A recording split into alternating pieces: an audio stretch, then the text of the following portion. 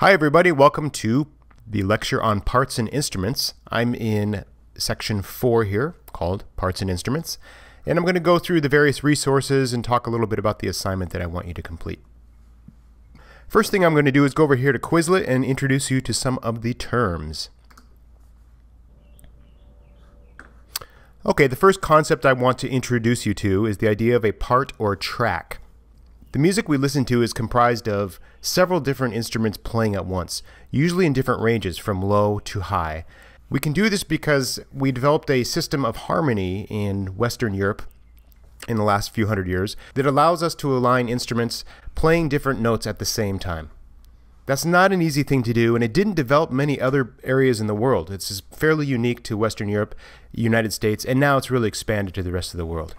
The idea is that you have some instruments playing in high ranges, some instruments playing in middle ranges, and some instruments playing in low ranges, all at the same time.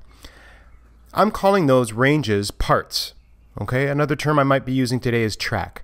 And there are three main parts that we listen to in our music. There's usually some sort of lead instrument or part, usually some sort of accompaniment instrument or part, and there's usually some sort of bass part.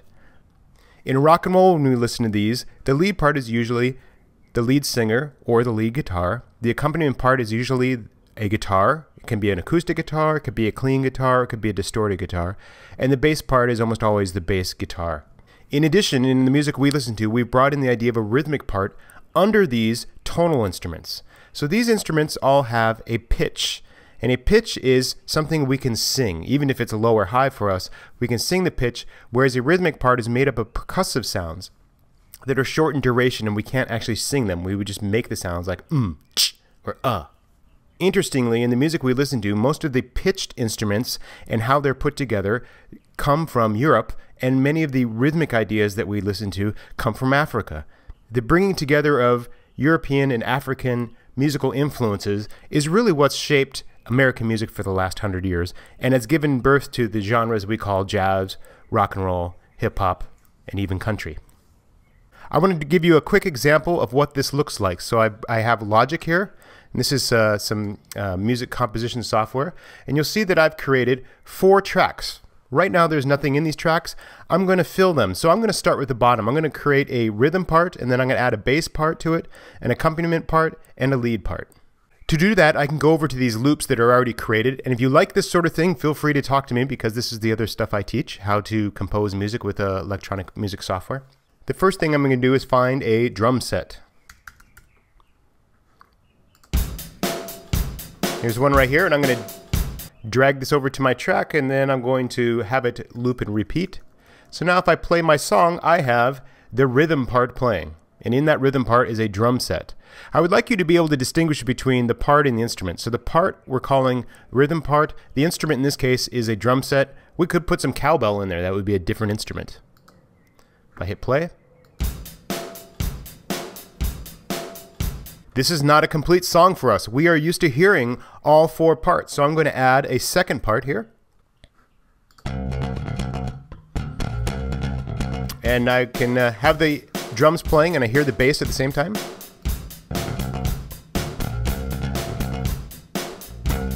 And I can drag that bass in and also loop it.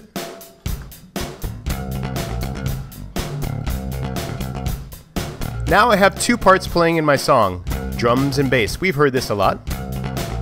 Those song sections we were talking about 2 weeks ago when we were talking about song form, verse, chorus, bridge, a lot of those sections are distinguished by which parts are being played.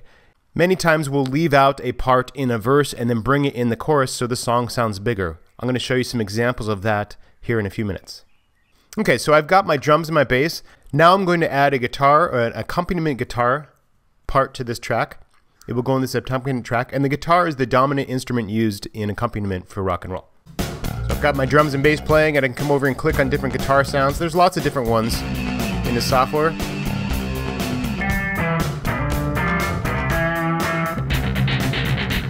I like that one. So when I find one I like, I can drag it over.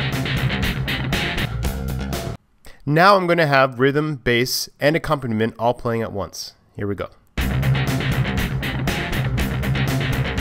I can take out the rhythm part, and I just hear the bass and the guitar. I can take out the bass, And there's just the accompaniment part. I could have just the bass playing. I can add the drums.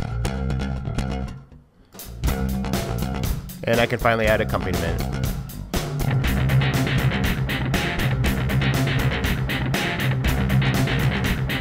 When we listen to that, we think it's a great groove. However, it is not a complete song yet. Our ears are trained to hear some sort of lead instrument, and the lead instrument is usually in the highest range. In rock and roll, it requires the singer to sing up above this accompaniment guitar because the accompaniment takes up so much room. That's why we hear in rock and roll a lot of screaming and singing in very high ranges, both male and female. The other lead sound we have is the lead guitar, and I don't have a lead singer here, but I can find a lead guitar in this track. So let me go ahead and look that up. And there's some stadium solo guitars here, so I'm going to add those to our track. We'll make this go a little bit longer here. And there's different ones. I got it twisted.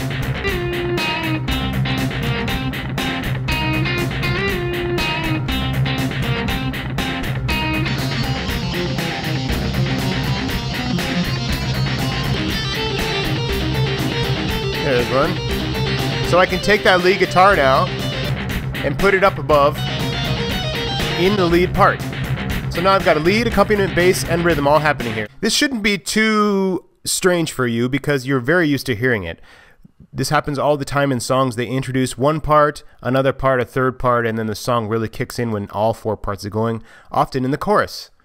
Let me just play this from the beginning again so you can hear the introduction of the different parts. It's going to introduce the rhythm, the bass, accompaniment, and finally the lead. Here we go.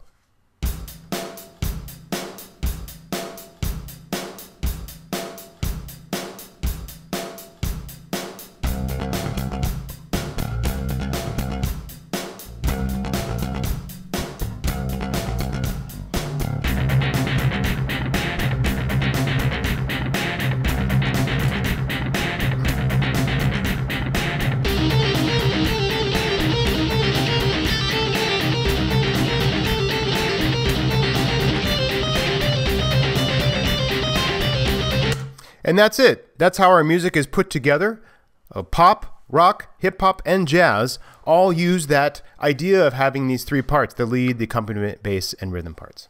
Now, where does that come from? Well, it comes from the idea in Western Europe of having multiple voices in different ranges performing simultaneously. We call that harmony, the idea that these voices align with each other nicely. And it actually mathematically aligns. The frequencies are either one, double, or triple the frequency of the lower voice. The idea of lead, accompaniment, and bass come from the traditional voice sounds that we used in Western music called soprano, alto, tenor, and voice. Soprano and alto are the female voices, and tenor and bass are the male voices. Soprano being a high female voice, alto being a low female voice, tenor being high male, and bass being low male. That looked like this back in the day. I'm going to play a song for you just for a couple seconds here that shows those four voices, soprano, alto, tenor, bass. Here they are. And so we're going to listen to them sing. See if you can hear the high voice. It's usually the easiest to hear. Here you might be able to hear the tenor voice. I'll point this part out when we get to that part of the song. And then also you'll hear the low bass down there. The alto is very hard to hear because it's in between. Okay, here we go from the top.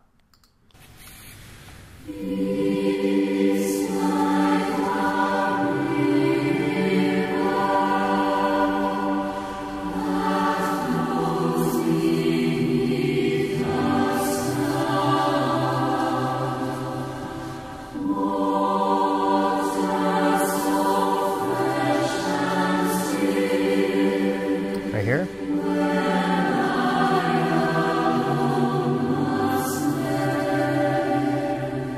So that's the traditional sound of soprano, alto, tenor, bass, and that is the foundation for most of our music right there.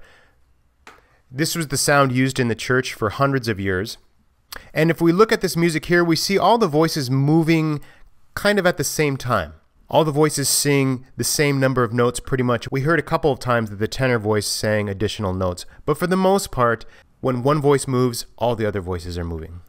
The idea of having the soprano, alto, and tenor voice then carried over into instrumental music as well. Some of the oldest music that we still traditionally listen to is from the Baroque period, and the Baroque period has the idea of these multiple voices going at once. Let's listen to a little bit of a fugue by Bach and see if you can see and hear the voices. The voices are going to be these different colors right here. You'll see them moving through. You'll probably recognize this song too. Here it comes.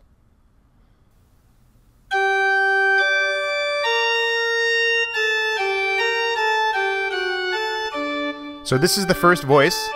We would probably call this the soprano voice.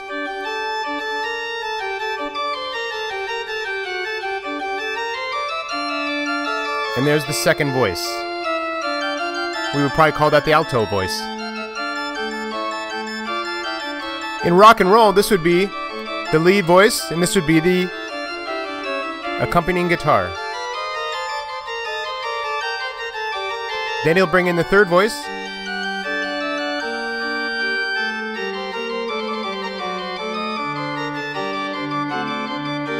We would probably call this an accompaniment voice too, so in this case he's got two accompaniment voices coming, then he'll bring in the bass here.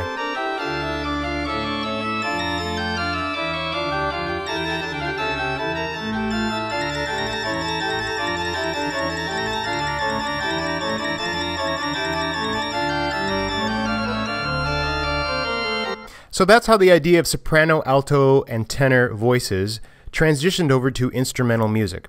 If you come back to the course homepage and go into this content parts link here, I've created a little table that shows the instruments for each family. What is a family? A family is a group of instruments that is created similarly and sounds the same. We call this homophonic, meaning similar sounds. If we talk about the human voice, we have soprano, alto, tenor, and bass voices. The soprano is the high, the alto is the mid-high, tenor mid-low, bass is low. Well, we have the same thing happening then in the string family. We mimicked that in the strings. So we have violin as the soprano voice, we have viola as the alto voice, cello as the tenor voice, double bass as the bass voice.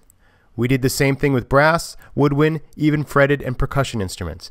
In brass, trumpet is the soprano, French horn is the alto, trombone is the tenor, tuba is the bass. And you can see these same instruments over here to the right are the soprano, alto, tenor, bass voices of those families. I would like you to know that.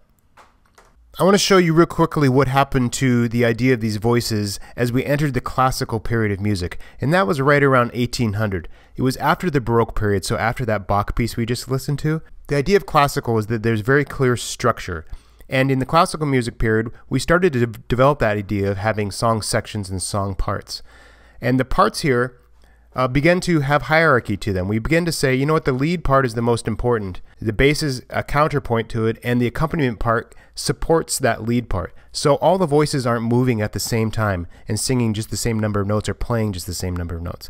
If you look at this piece right here by Mozart, you can see that lead instrument over the top here, and you can see the accompaniment instruments in the middle kind of staying in the same place, and then the bass being down below, just holding one note here while the lead part moves around. These are the different voices. Let me just play that little section for you here.